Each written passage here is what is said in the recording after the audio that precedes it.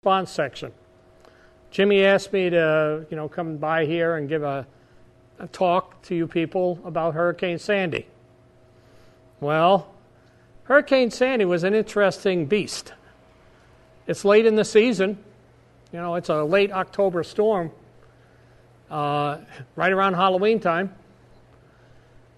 The crucial thing for us was how big the damn storm was.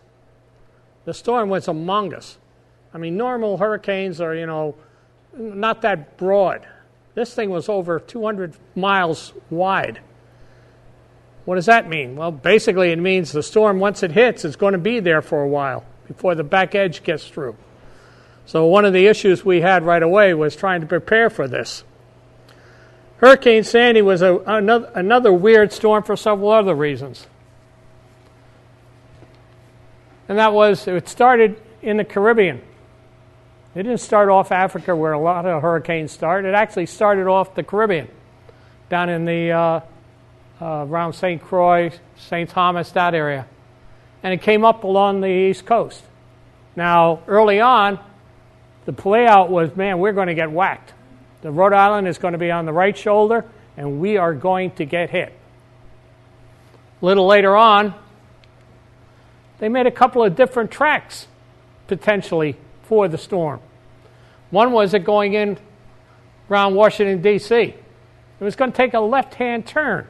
That's not usual for a hurricane. Hurricanes take right-hand turns. They swing out to sea. They go either straight up through Connecticut and that area, up into the, New Hampshire and Vermont, like 38 hurricane did. But taking a left-hand turn is really weird. And then one of the other tracks was they're going to take a left-hand turn right around New York City. Now, basically, what did that mean to us? Well, it meant very simply, we are going to have some real wind and sea conditions that normally maybe we wouldn't see. We remember Irene. Irene was a windy storm, but it was a small storm. When it came through here, it went up the Connecticut area. We got hit, but we didn't get hit as bad as we could have.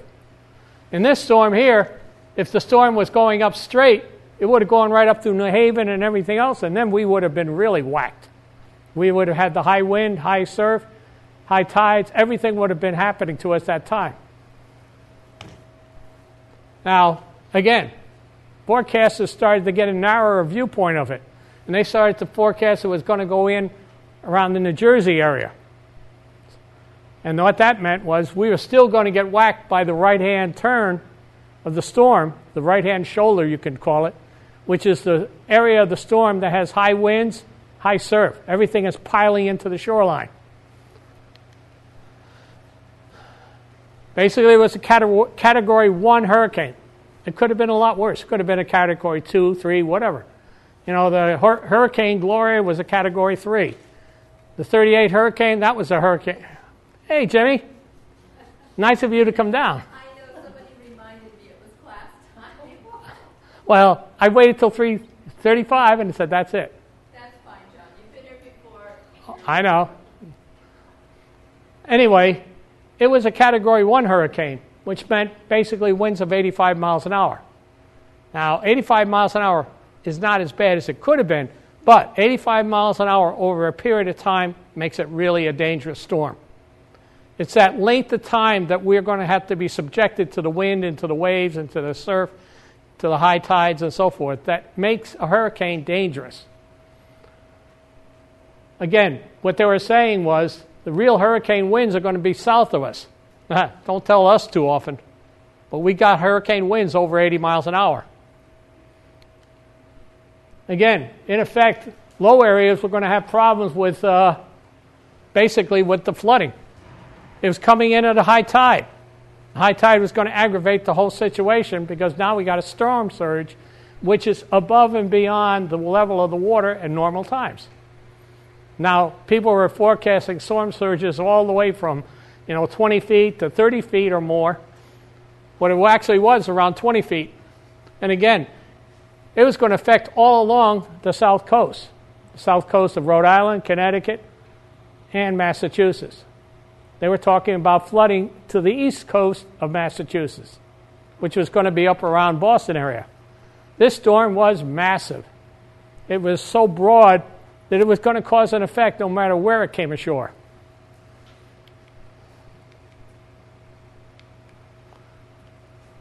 When we saw the storm on the radar, you can see from here,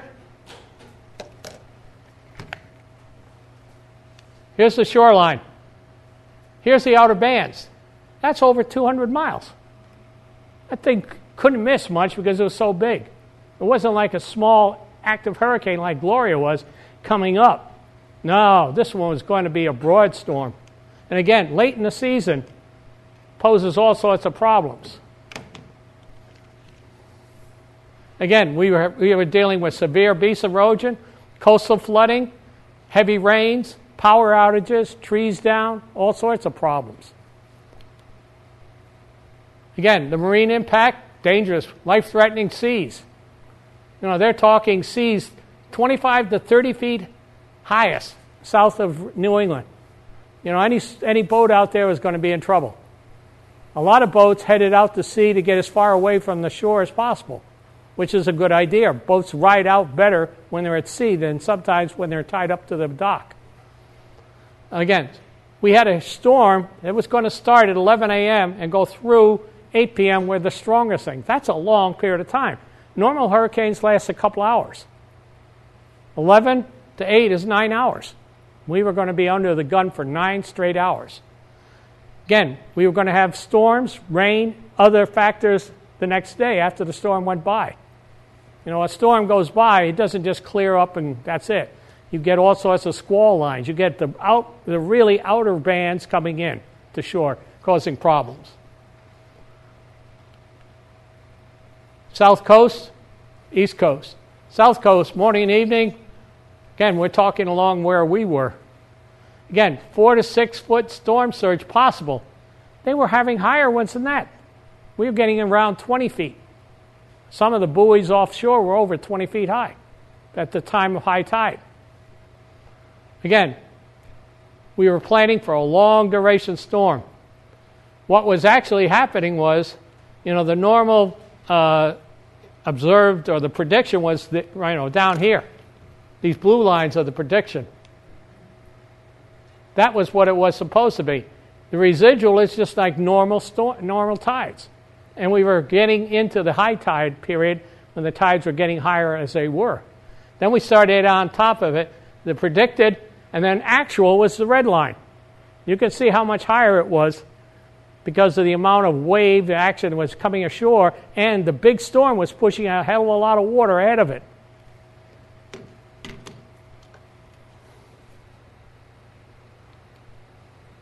What we expected from the wind was damaging winds from the interior. You know, we expected that most of Rhode Island was going to suffer heavy wind damage, which meant trees. We were lucky in one thing. It was in the fall. A lot of trees have already shed their leaves. Leaves produce problems because they give windage. If the winds are high and the tree still has its leaves on, the tendency is for that tree to become more stressed than if it was strictly lost its leaves. We lucked out that a lot of the trees had started to drop their leaves this year. And it was luckily for us because otherwise we would have had a lot more damage. When Irene hit, she hit when trees were fully budded out, and the damage was much greater, all the way up into New Hampshire. Again, coastal plain, 40 to 50 mile an hour gusts. We had gusts 80 plus at a couple of places off Block Island. Again, 40 to 50 mile an hour winds, you know, that's pretty strong for a normal type of storm.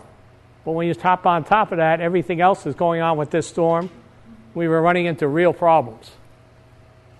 Widespread power outages. You know, it's unfortunate, but Rhode Island has a problem where all of our power lines are above ground. Places like New Hampshire, Vermont, they have a lot of power lines, but they're all underground. So, yeah, they have problems, but they don't have the problems that we do with trees coming down. And one of the biggest problems we had during Irene and also during this storm was we haven't had a really bad hurricane for many years. You know, we've had hurricanes, sure, but they were short duration, or they gave us glancing blows, or they went out to sea. You know, we got some wind, but not anything of any magnitude. Irene comes along, and all of a sudden we're just taking down trees everywhere. And a lot of those trees, if you looked at them, were all damaged to begin with. They were all rotted out, or they were heavily overgrown, or they were damaged by other things. We had a lot of power outages during Irene because of the trees were not that good. Now, we thought, well, okay, we'll get rid of those trees. Well, guess what? When the next storm came along, which was Sandy, we got rid of more trees. You know, it must have been like the 38 hurricane that came through and just took down everything. I mean, I've seen pictures of the hurricane damage done after the 38 hurricane. It's like somebody came through with the side and just took down every tree in the neighborhood. The problem we have is we rely on our power.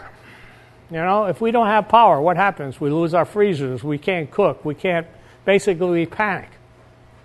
You know, people don't have generators. Well, now they do because they all ran out after the storm and bought them. But we rely on our power grids. And unfortunately, when the power grids are damaged, they start closing down. Again, they have a tendency to shut down whole areas if a power group falls out because they don't want to overload the system and they don't want to have problems with fires. So the system all shuts down. Basically, the worst case, or the best case scenario would we have 20 to 30 mile an hour with gusts of 50. And we didn't have that. Scattered power outages. Worst case, which is what we had, 40 to 60 mile an hour with gusts 80 plus. Widespread power outages. Much worse than Irene for us. You know, we thought we had it. The nice thing about it was National Grid and the other power companies had learned from Irene to be a little bit more proactive. So they had already stationed extra crews in the area. And they weren't relying on crews coming in from God knows where. The heavy rains. We expected heavy rain, but we didn't expect the torrential rains like they had down around, you know, New York City, New Jersey, where they had massive rain problems. We had rain problems, but it wasn't aggravated to the point that we had of the 2010 flood system. You know, during 2010, when we had those floods, we had a 100-year flood on top of a 500-year flood. It just totally overwhelmed the state. We had, you know, communities underwater for weeks or more. Here, we expected we were going to have some street flooding, some river flooding, and we definitely expected shoreline flooding. As it was, we didn't have that much in the way of stream flooding. We lucked out in certain places. Again, we were in this area right here.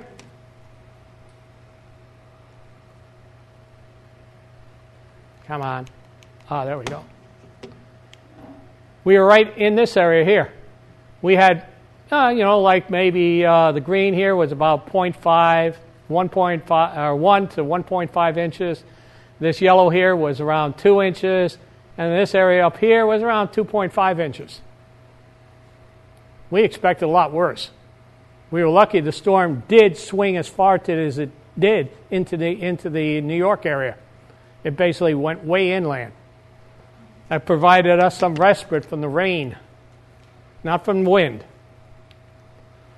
You know, in summary, what we figured was going to happen was at least a moderate to possibility of major impact from the Sandy. You know, we knew we were going to get hit, and we knew that we were going to get hit moderately to, you know, to severely. It all was depending on which way the waves action was and which way the storm jogged when it took its left turn. If it took a left turn longer into like New York, Connecticut area, we would have been a lot worse. As it was, going in on New Jersey made it better for us. We had a very large storm. That was the big thing about Sandy. She was among us in size. She was so broad that really nobody could escape her. It wasn't to be, well, they're down there. No, she was going to nail us no matter what. Dangerous seas. You know, the seas were coming in on top of a high tide cycle.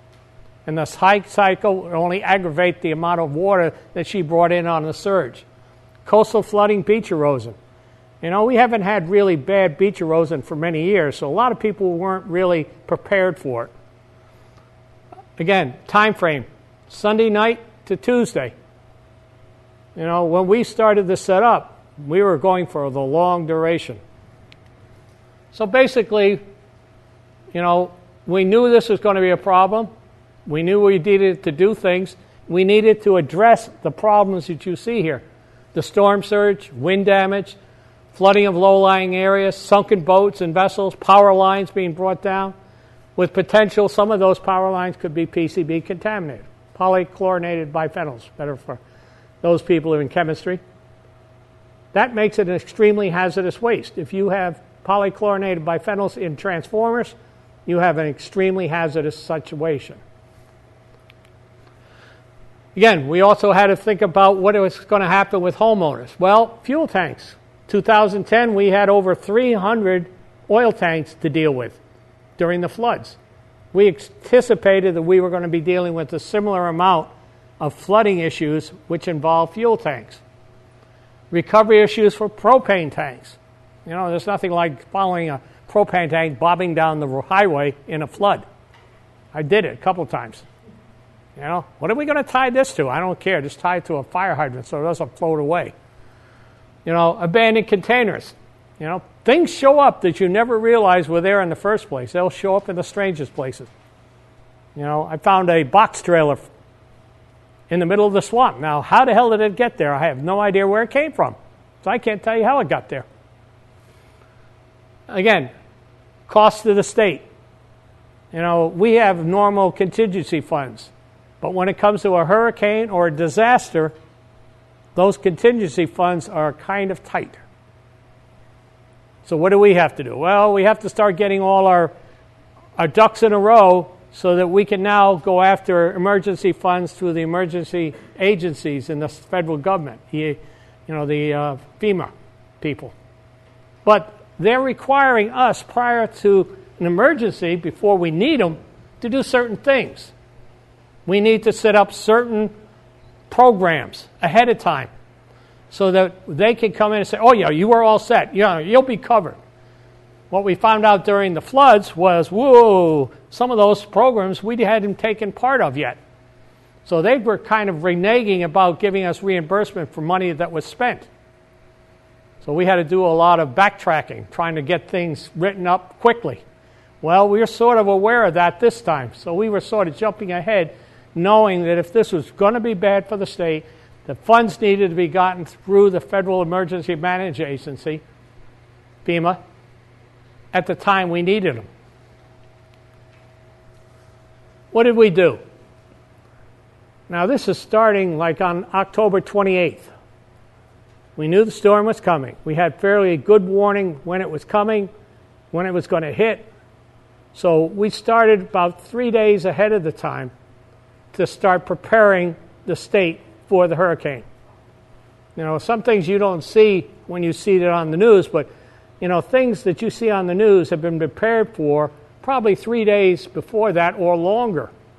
You know, every year we have a hurricane conference in which time we discuss matters of the past hurricanes and how we can make it better for hurricanes in the future. So we try to learn from our mistakes of the past to make it better for the future. Again, we notified state contractors, hey guys, don't leave your vehicles or your equipment in places that are going to get flooded. You know, get them to high ground. Get them up there out of the rain. Get them out of the flood area. You know, make sure your personnel are rested. Make sure your personnel are ready to go when we call. Now, when are we going to call? Well, I'm not going to call them out in the middle of the hurricane. I don't need to put people's lives at risk responding to an oil tank. But we want them, as soon as the storm abates, to be ready to roll with their equipment. You know, we notify various locations to secure loose materials. We have a list of firms that we know are out there that potentially have materials exposed. Could be oil, chemicals, all sorts of materials. So we tell them, look, why don't you button down your sites as best you can? You know, secure your tanks. Make sure all the valves are shut. Make sure all the piping is isolated. You know, we don't need something to fall on a pipeline that basically is full of oil. Get them blown out. Get them dry. You know, if you lose an empty pipeline, big deal. That's your problem, not ours. If it turns out to have oil and spills, then we got a bigger problem because now we're involved trying to clean things up and get it back to normal. So we're trying to jump ahead, doing things that we knew in the past needed to be done. Basically, we made sure all the response vehicle the state has were ready to go. Fueled up, ready, made sure all their tires were good, made sure that everything on our side was ready. You know, we told fire departments in different areas that you might want to fuel, make sure all your trucks are full, make sure that all your equipment is ready to go, make sure all the things that you rely on are ready, ropes, boats, whatever. Basically, we manned what they call the emergency, response function. What the ESF is are series of documents that have been agreed to by different agencies that in certain areas, when you call for an emergency, the police have a function, DEM has a function, fire departments have functions, DOT has functions. For the emergency, we made sure that everybody who was part of that ESF grouping was alerted, and at the EMA Operations Center, which is in Cranston, everybody was in place to operate those functions. So in other words, we had a whole bunch of computers like this room here. Everybody had a function. Everybody was manned in contact with the different agencies that they control. So in other words, fire departments had a representative there. DOT had a representative there. I was with what they call ESF 10, which is the environmental function. And in case there was any problems, we were able to, communicate. The nice thing about it is we learned from other emergencies when we lost communication that we really needed a better form of communication, ones that weren't going to be jeopardized. Now, is that always good? Yeah. It's all great on paper. But when it gets right down to it, towers are just as susceptible to the wind as trees are. We lost a couple of radio towers. So we still are learning how to try to keep the communications.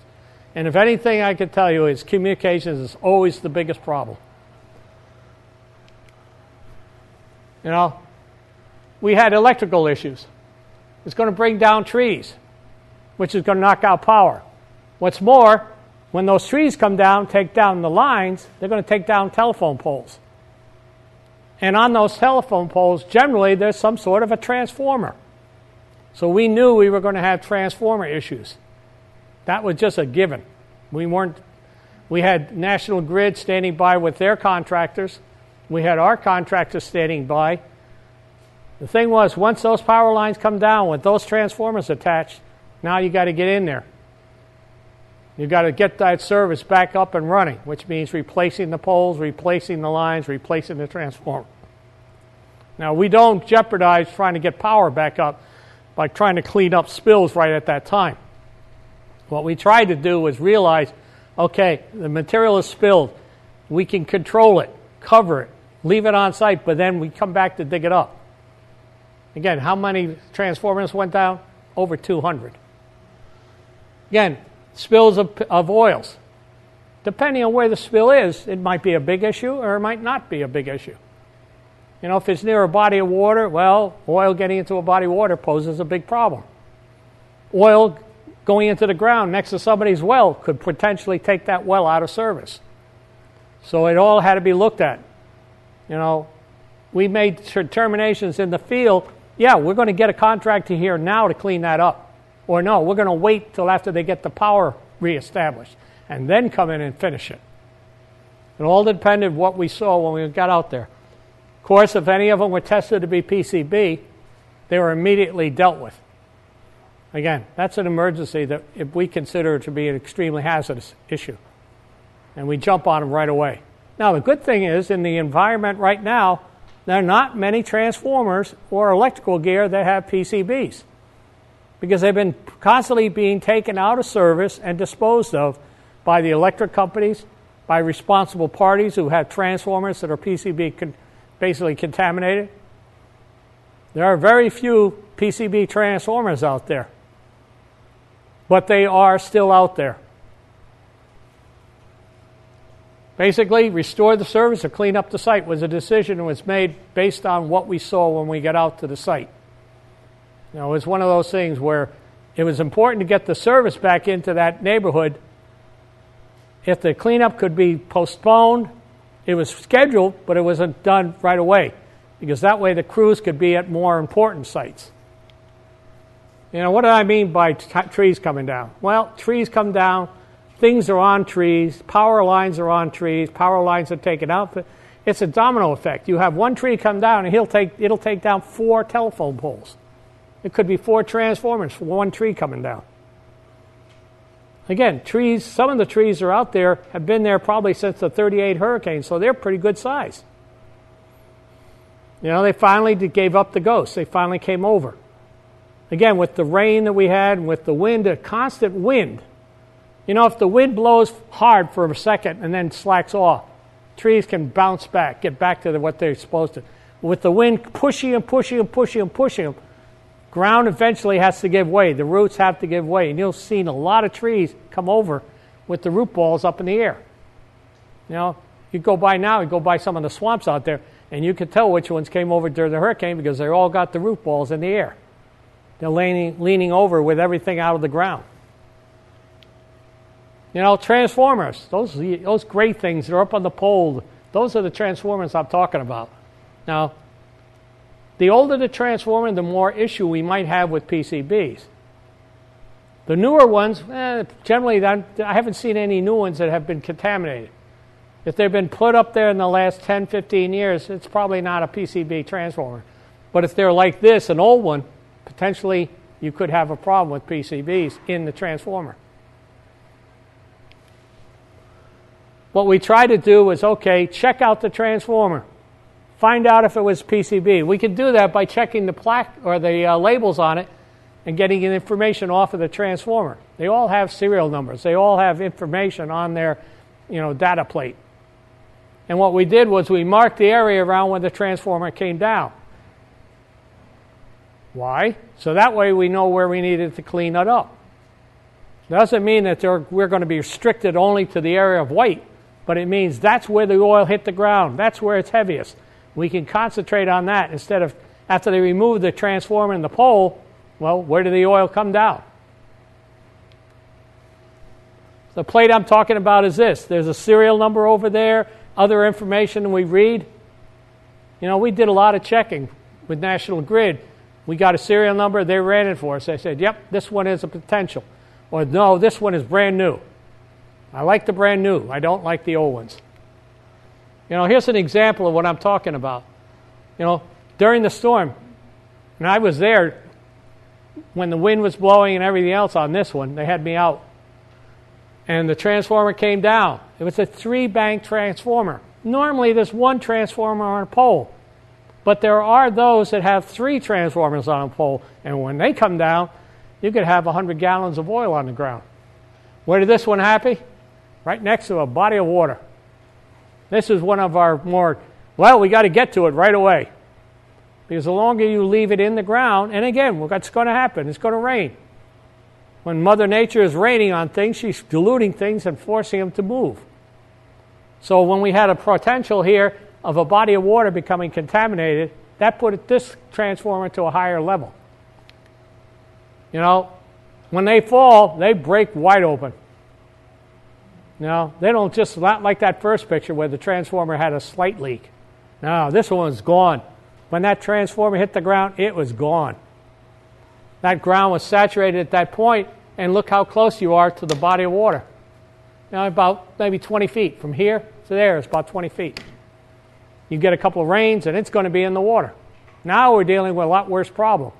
Now we're dealing with potential contamination to the food supplies, clams, shellfish, whatever. Now we got problems. Again, checking the plates, checking numbers. We were lucky on this one. It wasn't PCB.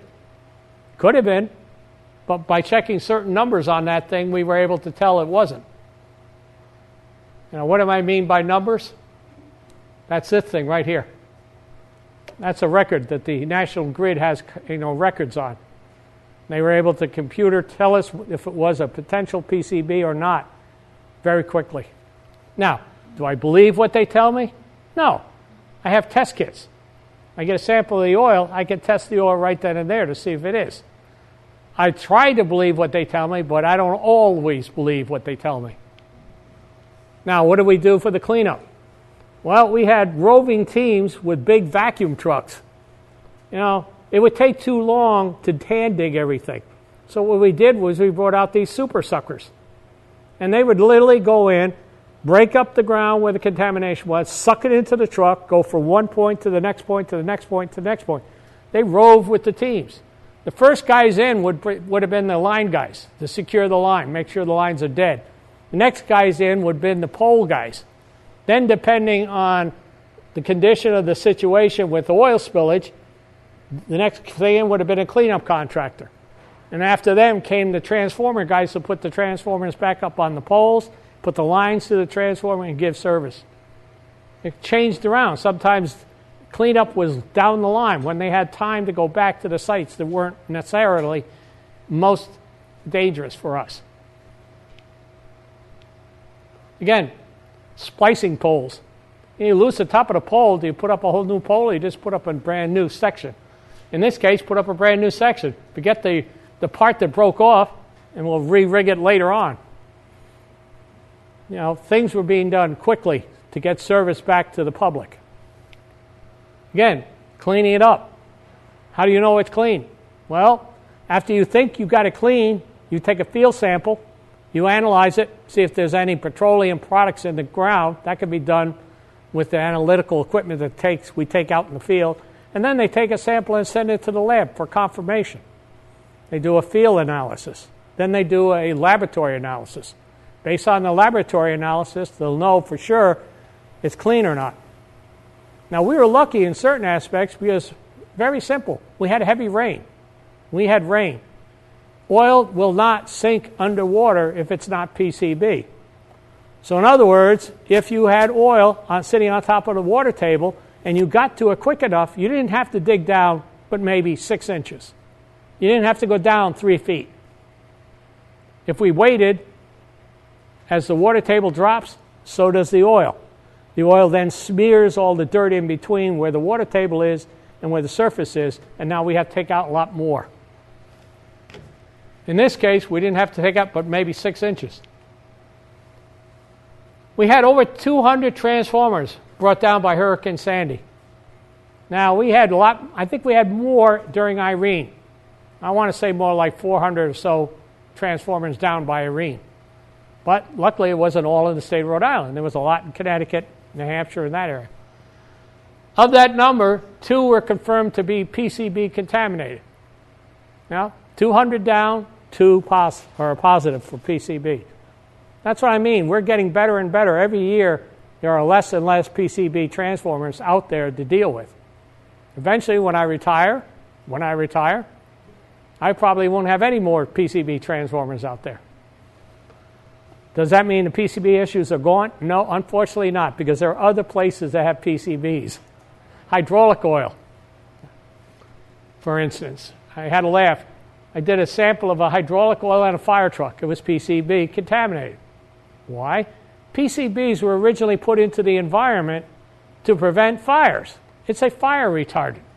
So any place where there's a jeopardy of a transformer fire that would be really nasty, they put PCBs in the oil. They weren't cheap transformers. They were expensive. PCBs were not cheap to put in the oil.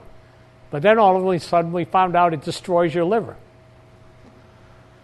Again, the issue of contamination to the soil and water in Rhode Island was dealt with as quickly as possible by the contractors hired by National Grid and the state of Rhode Island. You know, if all their contractors were busy and we had a situation, we have a list of contractors that we put to work cleaning up those spots that National Grid wasn't able to get to. And we had them do other things besides just take care of oil spills from transformers. But they were working right alongside. We had contractors from as far south as Tennessee coming this way, which is great. The more people, the better. The more response we can initiate. Again, the expected storm surge was higher than expected by about 2 feet. Everybody anticipated it to be here. Unfortunately, it was 2 foot above that. And again, basically the size of the storm caused that. You had such a massive, broad storm, it was pushing a lot more water than we thought. And when it came ashore, we found out how much more. The amount of erosion along the beaches was terrible. 4+ feet of sand in some places. You know, how high did it get? Well, this is a building. That's the high tide or high water mark. Now, that's like 5 foot. You know, people were anticipating some flooding, but they didn't expect that they have an indoor swimming pool inside their house. The damage was fantastic down some around the beach communities. We lucked out that we didn't have that kind of damage all throughout the state like we had during 2010 with the river flooding. Yeah, we had it bad along the shoreline, but it could have been a lot worse if it had happened along the rivers also. Again, that is where the water level was. Now, what did that mean to the homes in this area? Well, if you put up siding, guess what? You're going to have to put up more siding. It just literally, the storm surge just stripped everything off houses. If it wasn't nailed down, screwed down, attached in such a way, when the homeowners came back, they found either their house was gone or the siding was damaged. Ripped the siding right off this one. And look at the amount of sand in the front yard. That's about 3 foot of sand. Now, there's no grass showing there. They had boats in people's yards that didn't have any boats. No, I don't have a boat. Well, you do now. No, we had boats showing up, but these boats weren't in the water. These boats were on somebody else's property, and it ended up, when the surge came in, it floated it from this house, took it inland. You know, I had people for days going around trying to find their boats. Have you seen my Mako? Have you seen my whaler? Have you seen any? I have, you know. It wasn't, we had sunken boats to deal with. We had boats that were on high and dry, laying all over the place that we had to deal with in the middle of roads. You know, in the middle of roads, that's not too bad. Tie a rope to it and drag it off. Of course, that doesn't do much good for the fiberglass hull, but it's no longer blocking the road. Again, royal flush. It got flushed. It definitely got flushed. It got flushed into the neighborhood. You know, how about a house? You think your house is secure. Mm-hmm. Well, what happens when the house is secure and floats? Well, guess what? Mr. House Mover, could you come back and put my house back on my foundation? You know, we had a house sitting in the middle of the street down in Mesquamaket. The only way to get rid of it was tear it down. They had to open the road to get through to start doing other things. They took a bulldozer and just went through the front door, out the back door, made a nice wide opening. No, it's too bad. That's the way it goes. This one, I think they were able to put it back on its foundation. But these are cottages. These things were built for temporary living during the summer. They were not built structures for year-round, living. So they were basically had a stone foundation like this one. They put the house down on it, and they figure that's fine. Then along comes a storm like Sandy, your house floats. Doesn't stay on the foundation, ends up on the neighbor's property. That was a good one. And he had propane tanks laying all over his property. It came from somebody else. We haven't figured that one out yet. Here's a part of a house, private property, no trespassing, a whole thing like that. Well, don't have to worry about it. You don't have a house to be trespassed anymore. It's gone. This is one I stood for an hour and a half trying to figure this one out. How does this glass tabletop not get broken? The planter floated up underneath the table, floated the glass sheet off of the table, and then when the tide receded, everything sat back down and it didn't break the glass. I scratched my head for a couple of hours on that one, figuring, how the hell, where did this... And what made it even stranger, we don't know where that planter came from. Came from somewhere. There's me. That's the level. That's the level we were dealing with. 4 foot. All came off of the beaches. Right now, we're just starting to replenish the sand back on state beaches and everything else. And I was down there the other day, going through the stuff they were sifting out of the sand, taking care of problems. And one of the things I always had to laugh at, I was standing right there, and a woman came up to me and says, "When are you going to put my sand back?" Excuse me? I said, "Yo, I want my sand back on my beach." Well, I don't think the state is going to put sand back on your beach. Well, I want my sand back. I said, "Ma'am, we're going to put the sand back on the beaches as best we can, but we're not here to use taxpayers' money to replenish the sand on somebody's private beach." "Well, I know what my sand is." Excuse me? "I want the sand that I bought put back on my beach." And I asked the supervisor, "How do you know what sand is yours?" "Well, I know my sand." I said, "How do you know your sand?" "I bought very fine sand." I said, "Well, ma'am, I'll give you a number. You can talk to them." I figured that's enough of that. Let somebody else enjoy this question and answer. But she was dead certain. She knew her sand. And she knew where the sand was in the state piles. And all I could tell her was, good luck. But anyway, all this sand has to be taken off of private property and put back somewhere. Where did we put it? Down at Misquamicut in the parking lot. So the beach may be open, the parking lots may not be. Just to let you know. So before you go to the beach, check with the parking people. But we took, I forget how many, thousands and thousands. Somebody told me it was over 30,000 cubic yards of sand was taken off of the roads in the area. And all I could tell you was the piles were big in the parking lot.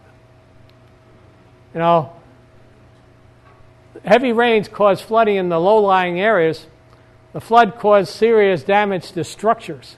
And what I mean by that is along some of the streams and ponds, we ended up having houses moved off of their area where they were sitting. Now, these, again, are temporary type of houses. These are cabins, summer cabins. They're not made with anything going into the ground very much. But here it is. There's the house. There's where it was. The tide came in that high and floated the whole thing inland. Some of them were far enough inland that they weren't on their property anymore. They were on the neighbor's property. We had power outages because they floated the pole right out of the ground. There's a hydraulic pressure. When the ground is flooded, the pole wants to float. And the pole floated out of the ground and fell over. The biggest problem we were thinking we were going to run into are containers. When I'm sitting at the command center and we're thinking about what we're going to have to be doing, we were sure that we knew what we were going to run into. It was going to be another 2010 flood with all sorts of oil tanks involved and everything. It was a little bit different. It wasn't quite as I thought. In a certain way, good. But what we had was a lot of fuel sources floating. Here's what they call a 100-gallon propane tank. 100 gallons of propane weighs about 200 pounds, 250 pounds, somewhere in that range. Well, propane in a tank, water comes in, displaces it. Water being heavier, tank floats. Now, what you were hoping was the tank stayed where the house was and didn't break or leak. They stuck there. Some of them, as I said, ripped the thing right out of where it's joined to the house, but they did not leak. It's unfortunate because when the storm hit, a lot of people weren't living at their residences. They had gone back to Connecticut, New York, wherever they came from. So the summer community had left. And now a lot of these, the biggest problem we had was we got the fire department, and as soon as the storm was abated and we started to see some of the issues, we had the fire departments going around to every single home in that territory, shutting down propane tanks. Some were leaking. Some of them didn't stay together like this. So the best thing they could do is shut off the system. Here's one. The tank didn't float. The propane tank did. I could have sworn I was going to find that thing laying on its side or in somebody else's yard. Not that I didn't, but I didn't find it here. What I found was the propane tank has a better tendency to float than the oil tank. You know, propane being gas, basically it can float a lot easier than a liquid that's oil, even though the oil is lighter than water. You know, the tank stayed put. The hazardous materials we were breaking into damaged the heating oil tanks and damaged the propane systems. That was our major headache during this storm. This was the headache that we had right after the storm hit and left the area. You know, the next day, I've been up all night. I'm heading for home. Next thing you know, I'm getting called by a fire chief. We got a problem. And I said, oh, really? He said, yeah. I got an oil tank in the middle of the road. You do? Okay, I'll come down and see what you got. Well, I didn't know that down in South County, 90% of the homes are on propane. So to get to the oil tank, I had to move 14 propane tanks out of the road. No? Oh, yeah, I got problems, but I got to get this oil tank. I'll move that propane tank out of the way. And some of them were 500-gallon size. They were big. You know, here's the situation. The house basement got flooded. The oil tank floated and flipped over and spilled the oil. Now, normally speaking, not knowing who you are, what you have in your basement, but if you get an oil tank, it goes through the wall to the outside where the fill and vent are. So you've got, hopefully, hard pipe going through your wall. They didn't have that here. Their fill and vent were on top of the tank, which was sitting in their garage, in the flooded areas. So there was nothing to prevent it from flipping over once the tank started to float. No, it sought the lowest, whatever you could call the lowest level for it to float, and it flipped on its side. When it did, whatever was in the oil tank above that halfway point came out of the tank onto the floor. That's red oil. Now, unfortunately, it didn't stay in the house. It floated all the way out into the neighbors' yards. The fire department was out shutting down propane tanks when all of a sudden they're running across oil in the street. Well, they were able to track it back to the house, and that's what I got a phone call for. It's a spill inside the house. Now, when you spill oil, and now it's all in wet material and everything else like that, it is a mess. Everything is contaminated. Not only with the water, but now it's all contaminated with oil. So basically, they had a finished basement. By the time where the storm was over with and we were done with that location, they had no finished basement. $24,000 later, they were able to get their house basically back to the shell. Everything else had to be cleaned up. This one just showed up, this is the one that I was going to. This tank just showed up in somebody's yard. Now, the people there are on gas, not oil. Now, this is down in Green Hill Beach. I went out there after pushing tanks out of the way and driving through the sand and everything else. I was able to get down to the end property.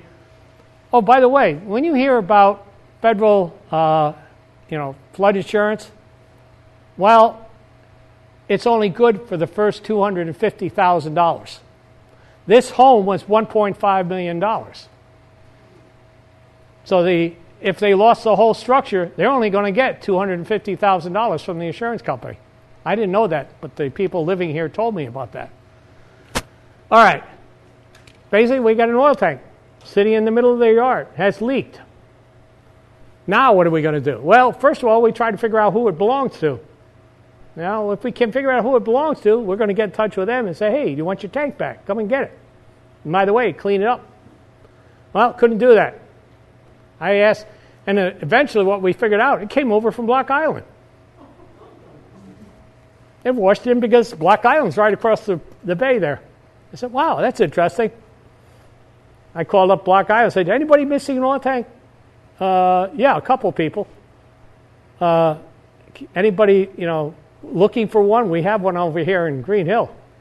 No, nobody's really looking for one, Anyway, so we ended up calling a contractor ourselves for this one since we couldn't identify a source and ending up having to clean it up. Now, the problem was when it floated away from the house, it took the line with it and broke off the connection right here.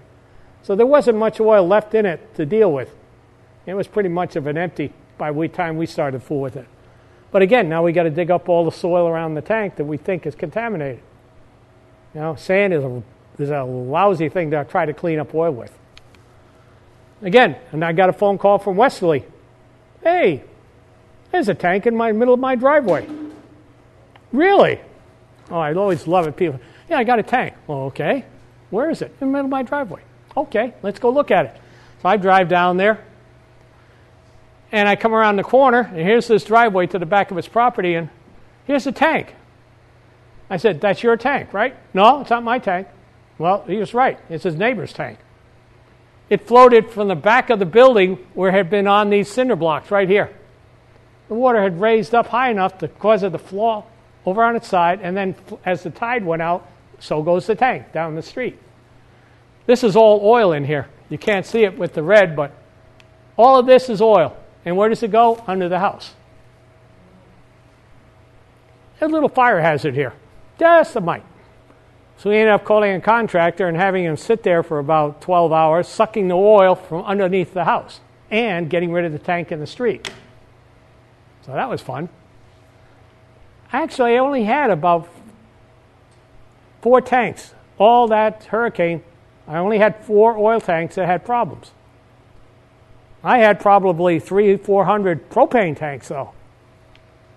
Here's a place right next door. The connections again. You can have all size tanks. That's basically a 1,000-gallon tank that floated. It was up on top of that. When it ended up, it was down on the ground next to it. It was originally up here, up on these blocks. When it ended up sitting on the ground. Could have rolled on its side. I don't know why not, except maybe because it was up against the fence. But that's a lot of propane if it lets go. Some of the special issues we had during the hurricane, we had a couple. Basically, in the middle of a hurricane, what don't you want to have happen? A fire. It's not going to be an easy fire to put out, as the fire department found out. It turned out to be a barn fire. Now, there's all sorts of issues here because the house was vacant. So how does a barn fire get started in the middle of a hurricane? Well, here's the house. It's all boarded, basically shut up. Nobody's living there. And behind it is the barn. Turns out, it's interesting. This thing right here is a safe. That's a safe. It's interesting to see that somebody tried to cut it open. Now, let's guess where the fire got started. Right there. Now, the problem we had was, there were issues there that weren't known before the fire. One of the issues were drums, not empty. They were full of oil. One was full of an acid material. The other one's full of like a lubricating oil. They were in the barn area. The place was closed up. Nobody had done an inspection. So we found out, unfortunately, we found out later on. Now, this material here, he had a whole bunch of paint. These are the paint cans all piled up. There's about 35 paint cans in this one spot. There were several of those spots in that barn. And that's cuprinol, so that's a flammable paint. Those are the drums. They were sitting out there next to where the barn was. We ended up declaring this an emergency, call out a contract, say, let's clean it up. We'll worry about who owns it after we get all through. But we can't just leave it. These drums have been exposed to a fire.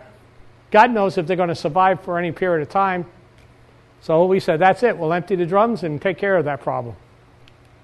During this whole thing, down around, I think it was around Charleston Beach, they found a shipwreck. When the sand was washed away, lo and behold, they found the backbone of an old shipwreck. So probably sometime in like the 1800s, there was a shipwreck on the shore down there, and this is what was left of it. Now it had been buried in the sand all along. And what was interesting was all the type of the way it was fitted. Basically tongue groove, locked in with wooden pegs and everything. Things show up. It's very interesting to see what a storm can turn up after it removes all the sand that's been building up over these years. We thought we were pretty well done. We thought, okay, we took care of the oil tanks, we took care of the propane tank. The way we took care of the propane tanks was I called up all the distributors in the area, both Rhode Island and down in Connecticut. Say, hey guys, do you have any customers in Rhode Island, in the beach areas? Yeah. Why don't you send your teams out to have them check their locations, see if their tanks are loose, detached, or missing, or what? So I had, when I was out there, I was passing Petrolane, Aerogas, Star Gas, I forget all the different gas companies out in New Jersey were all in that area doing what they had to do, find what was missing. They were inventorying, and I got a list of the ones that were missing. I got a list of the ones that were found and taken back. We told them, look, until the house is declared safe, take the propane tank with you. Get it back to your shop. Don't leave it at the house. If the house is not able to be lived in, I don't want a propane tank laying there. When we did all that, I thought, okay, we got it all under control. Never dawned on me that all of a sudden, all the insurance companies were going to tell all their clients, clean out your basements, get rid of all the damaged material. Now, what are they going to do with their damaged material? They're going to put it out on the roadside. I go back there when I think I'm all done, and I'm going down roads like this, and I go, oh, man, where the hell did all this come from? Well, people were just bringing it out, leaving it on the side road, figuring the town or city is going to pick it up under trash collection. All of a sudden, we're looking at, oh, my, we got another problem arising. Because now what they did was the towns and cities says, oh, we'll take care of this problem. They got the Boy Scouts, the Girl Scouts, whoever was a local agencies to go around to the piles and sort the pile for them. So you have kids going out on Saturdays, Sundays, going through the pile of debris, pulling out stuff. Here would be a metal pile, there would be a wood pile, and over there would be a hazardous waste pile. Now, so as the days went on, it got worse than it was before. Because all of a sudden now I got this out on the side of the road. A car swerves off the road, hits this, man, it could explode. Could spill, could react. All of a sudden, I'm all dealing with hazardous waste. How much waste?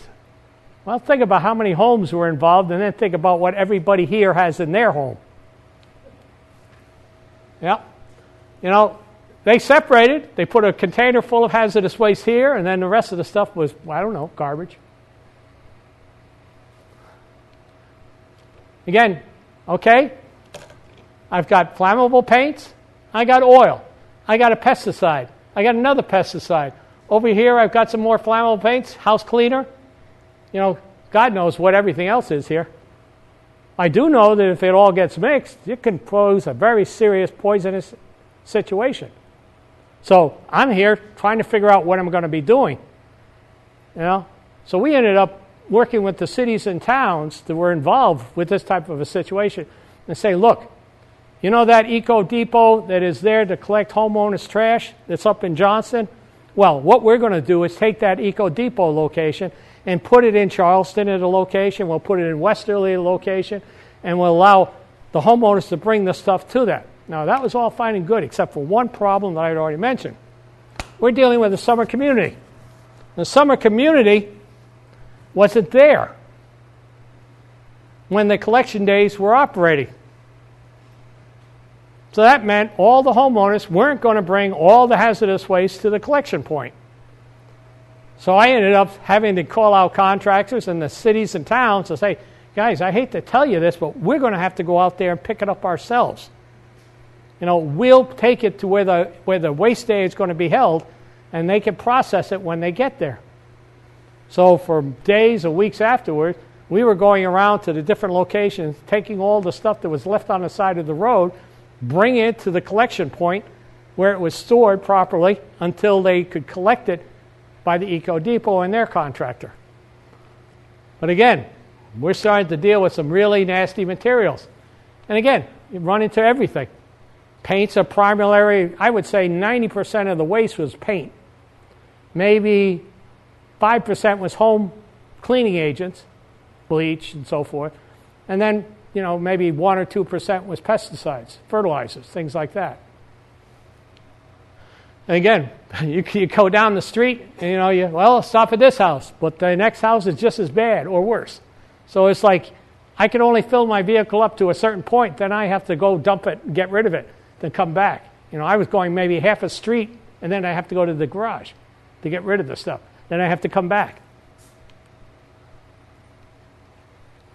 Basically, we set up a couple of collection points. But we found out that we couldn't rely on those collection points to get the stuff because nobody was going to bring it to them because all the people who were living in these summer cottages were in New York City or, New Haven or wherever. So we had to do a lot of the work ourselves to get the stuff out of the public domain. The way this stuff was right on the side of the road. People can get into it. I mean, it was funny because they arrested a couple of people for scrounging.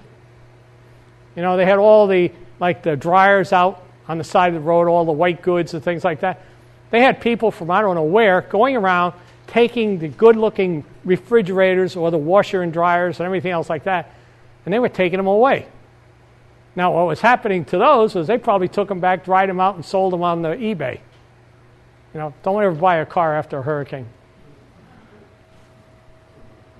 Again, basically what we try to do is make it easy to get the material out of the public domain. And that meant us, our contractors, and the cities and towns had to put out personnel to do it. Otherwise, it never would have gotten done. Again, a lot of times what we would do to help out the cities and towns is we go out and separate the material into groups so that when the city came through, they could pick up all paint. Then they could come through and pick up fertilizers. Then they could come through and pick up. This way, they weren't co-mixing material in their truck that basically shouldn't be co-mixed. If you mix a fertilizer with a cleaning agent, you can end up with an explosion. So we made sure that when we separated them, they knew, okay, all that's paint over there. Everything is paint. We can take that. Everything over here is gasoline or oil. They can take that. What they try to do is pick up like material when they went out to pick things up. So they didn't co-mix them. Again, we ended up with a little bit of explosives and ammunition. What did we do with that? Well, we didn't ask the cities and towns to deal with that. We're in the state of Rhode Island. If it's explosive, the people who handle it would be Jimmy or the state fire marshal's office or at the last extreme, ATF. The ammunition was basically turned into the local police departments to properly dispose of.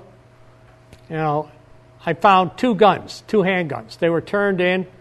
I had to fill out a document where they came from, the address and everything else like that, because the police wanted to know all the particulars. It took me half an hour to get rid of two pieces. Again, the major amount of flammable material that would come from a homeowner, like any of you sitting here, would be paint. I don't know what it is, but when we run waste days for the public, enough paint comes in to paint half of the state of Rhode Island. I don't know what it is, but I know what I do, which is wrong. My wife tells me we got to paint this room. I'll go out to the local hardware store and buy the paint. What I didn't do was go downstairs and look at what I had in storage. Oh, no, that's old stuff. I mean, I've had cartons of paint come in where one can has been open, the rest are unopened. Now, I don't know what it is. For the state of Rhode Island, you could paint your house 14 times over with the amount of paint that we've recovered. But that's what the primary hazardous waste for homeowners is, paint. Why don't you have a paint exchange? Our dump has a book exchange. We have done that. Do you know what the problem is? Everybody gets out of their cars to go to the swap table. Stops the whole operation. We've actually given paint to URI. You know who we gave it to? Yeah, well, you know who we given it to? Fine Arts Center. They use it on their backdrops. So we've done that. We've given it to self-help groups. But again, can we guarantee the paint is good? No. I don't know if the paint has been frozen, if it's been diluted, or So we have to worry about, if it's an unopened can, maybe we could give it away. But most cans are partially open. Some of them are hard. Some are, mucky. Some have paintbrushes in them. Some have rollers in them. But anyway, we tried that a couple of times. And it takes a lot of effort. So in the long run, what we found out was it was just easier to get rid of it than to try to, recycle it. And again, I always remember we ran waste days where we set up a table off to the side of materials like cleaning agents, things like that weren't, dangerous per se. And we ended up having more people picking up stuff at the pickup table. They're standing around, oh yeah, I could maybe use this, or I could, instead of picking it up and leave, they're all staying around for a half an hour going through what we find. I don't know, people are scroungers like me. My wife told me no more going to the landfills. We have enough junk in the house. But again, you got, car stuff is another thing. Gasoline, 5-gallon cans of gasoline, we found a lot of those. Household cleaning agents are another big issue. Bleach. I had enough bleach to probably fill up, 300-400 gallon, in amount. Everybody had Clorox bleach. Finally, it was time to relax. Not often do I have to say that, but after we were done picking stuff up, it felt good to say, Mesquamaket is clean. I did every street 3 or 4 times. I knew that place better than people who lived there did. And then this spring, I thought I was all done. I'm back out in the swamps looking for material that got washed off of the beach out into the wetlands area. We found some more propane tanks. So just when you think you're done, nah, it's never done. Are there any questions? Yes? The homeowners that aren't present when this was happening, did you find them and are they billed for the cleanup? Or does the state take over that? We do this. We look at the full picture. In other words, we see if there was anything that the homeowner should have done that they didn't. And if we can show that there was justifiable cause for the material not to have been damaged or floated away or whatever, then we potentially are going to go after that person. But in most cases, what we found was act of God. It was a storm. Everybody thought the storm was going to be this, and it turned out to be this. So therefore, we really can't go to court and argue the point that, yeah, we want to find this person. And they're going to say, what happened? Well, he lost his oil tank, or this floated away, and this caused damage here. Can't always do that, because now I'm dealing with people who are probably in the same situation as the person who's on trial. And where do you think I'm going to get? Nowhere. So what we did was we weighed it. If it was a certain amount of money which was allowable, we just cleaned it up. It would take too much effort to try to nail somebody for something that was an act of God. So, yeah. The other materials, the furniture and all that, mattresses and all that stuff, you all don't have to pick that stuff up, do you? What happened there? Yeah, what happened there was most of that material. There's a part of DEM called solid waste section, and they run the landfills. They run the transfer stations. They run the garbage trucks, whatever. And what they did was, what we had learned during the 2010 flood was you can get reimbursed, the landfills and everybody can get reimbursed for those funds that they expend if you set up a program with FEMA, which is called debris management. In other words, in any big storm, you're going to have debris. Some of it may be trees. Some of it may be household goods, something. But you set up what they call a debris management area. So at the landfills, we set up a debris management area. And what happened was, as the trucks came in, if they had white goods, they went to this location where they were dumped. And then a contractor was brought in to take out all the refrigeration gases. And then all the material was crushed and sent for scrap metal, recycled. If it was debris management, which is tree debris, vegetation debris, the trees were ground up into wood chips. The wood chips were then able to be used as wood chips are. They went up to the paper mills up in Maine. They loaded up truck after truck after truck. Wood chips, they sent them up to the paper mills where they burned. So we were able to cut down there.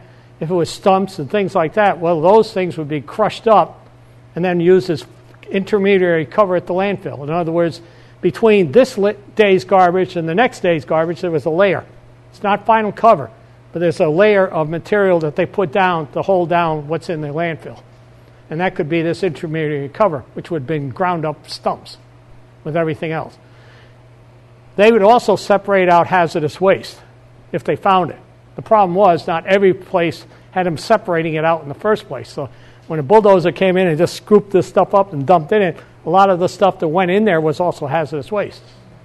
So it was primarily in Misquamicut that we had the real issue with it on the side of the road. But again, that's debris management. And if you set up those programs prior to the storm, you get coverage for it by FEMA. So it saves a lot of money in that aspect, because what's the storm going to produce most of? Debris. It may be demolition debris, or it may also be metal debris. It might be household good debris. And again, a lot of the homes, literally, if it was a finished basement, it was outside. The water came in the front of the house and flushed everything out through the back. And there were several times, you find somebody's couch 2 blocks over from where they started. So, but again, what they tried to do is they tried to separate it into like material so that when the contractors went around, they picked up white goods here for this time. Then the next time they picked up like couches and furniture and stuff like that, took it away. But then we had the guys who were freelancing picking up stuff too. eBay must have been swamped with stuff after this hurricane. So it's just one of the things where we try to cut down. That's why that preparation is is such a necessity prior to the time of the storm. You're trying to get all your ducks in a row so that when you do institute the program, the federal government has already said, that's fine. If you don't, and the federal government says, well, you didn't talk to us first, we may not pay for it. So we learned that during the 2010 floods. Yes? Seems like most of the trouble is with the propane and the oil, especially the coastal communities that are so susceptible to floods. Why not just a couple of very simple codes? I mean, I just poured... Oh, I love what you just said, the worst thing I could have ever said. Simple codes. Now, let's see. I just poured a slab. I know. A propane tank myself, and I could very easily have just put an eye hole into They did. They did. They did. Who was it that did that? I think it was Arrow Gas. And what happened was the slab wasn't big enough. So I had a propane tank with a chain connected to a concrete slab in somebody's yard who didn't have propane. And luckily, what I like to see are names on propane tanks. Like anytime if you go to fill a propane tank, or you do something like that, try to get a sticker on it. Say who's it belong to. But anyway, I always was looking for the name of the company, because as soon as I got a name of a company, I was on the phone saying, hey guys, I got one of your tanks on this address. Come and get it. And that was fine, because they come and take it away. Those things are heavy. Well, what I was thinking is dig down 3 to 4 feet, put one of those boots onto a sonotube. So now in the ground, you're flared out with the concrete, and anything that would have to come up would have to lift that boot of concrete. Well, they have to lift up the underground mushroom, basically. Right, exactly. And now you have an eye hole into that. There's no way a flood is going to move it so that it moves it over to somebody else. It may topple it over, but it will bolt it down. Oh, I like your thoughts. I really do. The only problem is trying to get it through the politicians. Who's going to pay for this thing to put in the ground? It's $40. No, that's what you say. Who's going to dig the hole? Who's going to get the concrete? Well, Yeah. that's it. Yeah. I mean, I do most of my own work, so I know That's fine. how much work, and it's not that expensive. No, probably $100. You can do it all. But the issue they're going to run into is, well, we haven't had a hurricane like this in 40 years.